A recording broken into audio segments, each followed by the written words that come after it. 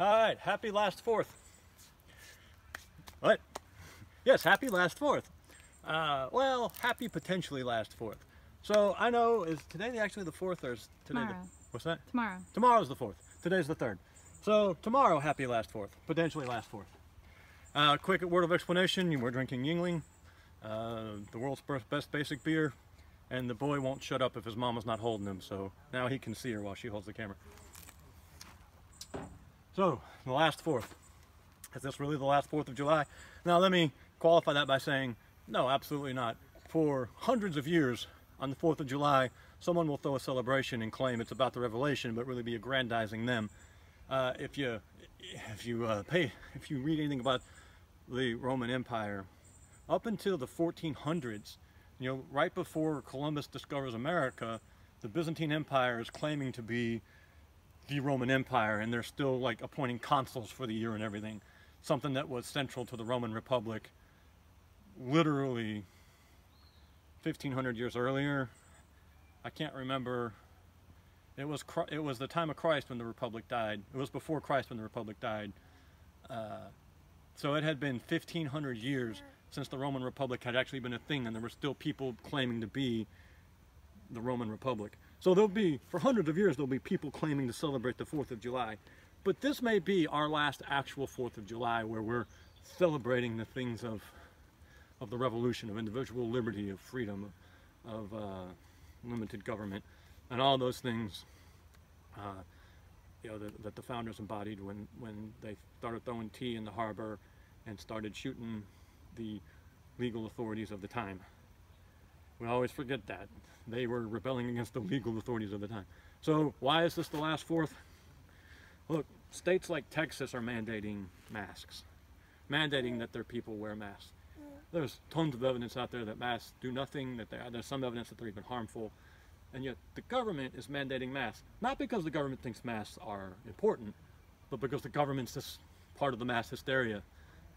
There are people in charge who want control, and they are winning. And this COVID is a sign of it.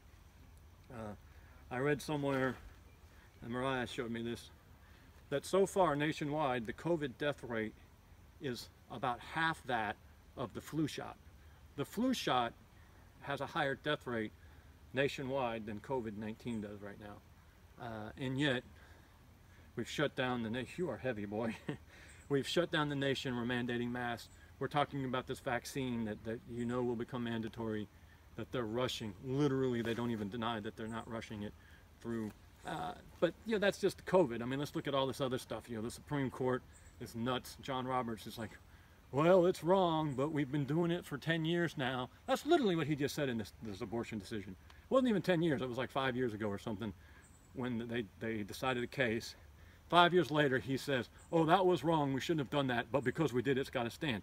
What the hell is that all about? What kind of moral and mental midget says that's the wrong thing to do, but we did it, so we can't change now? That is insane. That is literal insanity, John Roberts. Now, maybe you're playing 3D chess and the rest of us are playing checkers, and there's something I've heard all these explanations because everyone thought Roberts was a conservative. At the end of the day, he struck down the laws of a state with powers that are nowhere enumerated in the Constitution. Is there any idea that the Supreme Court can strike down the laws of a state? Because he said, well, we've been doing it anyway. That was the explanation they used for slavery in some cases. Well, we don't like it, but we've been doing it. Let's leave. It's bullshit. Utter bullshit. And I mean, we could go on and on and on and on. You guys watch the news.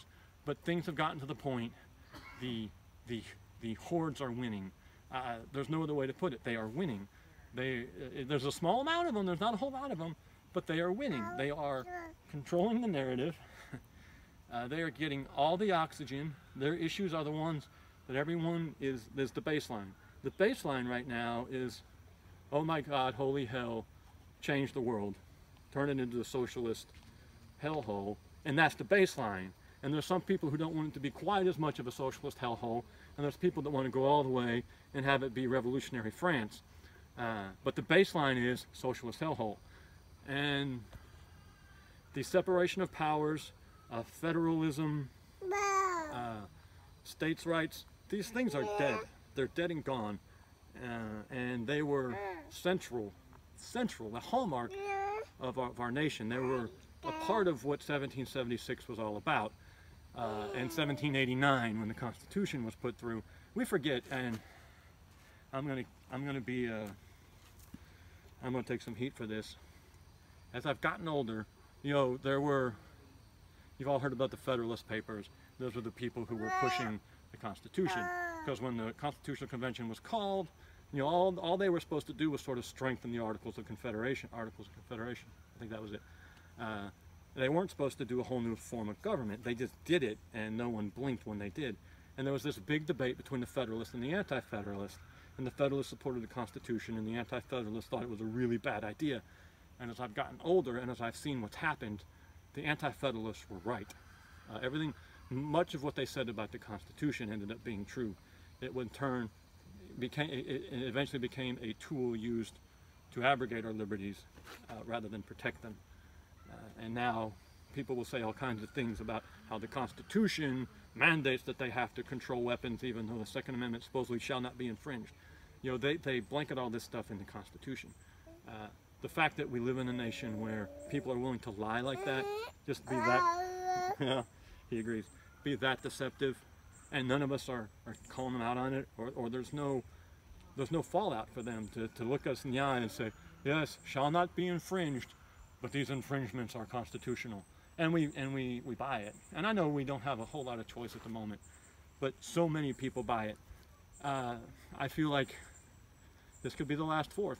I mean, we've come to the point where the next step is the total collapse of anything even remotely resembling what our founders set out to accomplish. Let's see if he won't fuss if he stands, because he is heavy. So will next year somebody be saying Happy 4th of July, and will there be fireworks? Maybe not. They're really trying to break us from those traditions. You know, they're outlawing fireworks everywhere, even in conservative states like Texas and Georgia and Alabama and South Carolina and Montana and out west and whatnot. The crazies are in control. The inmates are running the asylum, and they are winning. So this could be it. This could be the end of anything even remotely resembling what we thought we were. And let's face it, it's been dying for a long time. So I can't say Happy 4th of July, man. I can't. I am almost in mourning for what's been lost. Deep, deep mourning. You know, you saw that baby boy. That's my youngest son right now. Please God, maybe another one. It's up to him. God opens and closes the womb. I have 7 sons and 7 daughters, and I have 1 grandson. And what they're going to deal with, what they have to live through, especially as Christ followers, as people who believe in the Bible and want to live their lives that way, I weep almost. I am mourning for what they're going to face and how difficult it's going to be for them to practice their faith and live their lives in peace with their God and in harmony with their ancestors. That sounds like some kind of crazy Shinto stuff. I'm not saying, you know, there's not no ancestor worship here, but our forefathers set in place a way of life that I want them to live in and be a part of. And I'm not sure they're going to be, no, I'm sorry. I'm pretty sure they're not going to be able to without having to go through some severe hardships. So that is, here we go. Is this the last 4th? If it's not, it's the penultimate 4th. It's getting close, man. You know, anything could happen, please God. But if things go in their current trajectory, I don't know what's next. What happens next? They're not showing any signs of slowing down. They've accomplished every goal they've set for themselves to this point. Now they're like the dog who's caught the car. He doesn't know what the hell to do with it, but they're going to do something. And what's left for them to take? What's left for them to destroy, turn down, or tear down, burn? I don't care that much about Confederate statues. I mean, I don't like them just tearing them down for no reason. I think there's a process to be gone through. But if a community has changed and the people in that community now have a Confederate monument that they don't want, they have every right to change those monuments. You know, that's local control. That's their right. I don't care that much that they're tearing down monuments. You know, boy, hold on a second. Sorry. Control yourself. Okay. 6 of my 7 sons are extremely well behaved and well trained. This one is not, because he was sick about 6 months ago, 7, 8 months ago. He was in the hospital for a week with his mother, They ate each other. This parasitic relationship evolved, and I have not been able to break him of it yet because I'm old. I'm a grandfather. I'm not really in daddy mode anymore. But for his sake, I got to get a handle on him, because if he's undisciplined and weak now, how is he going to be strong and disciplined later? But that's neither here nor there. So I can't say happy 4th of July, men. All I can say is, raise a glass? No, not raise a glass. Whatever. Last 4th, possibly. Penultimate 4th. We'll find out, men. Thank you. We appreciate you.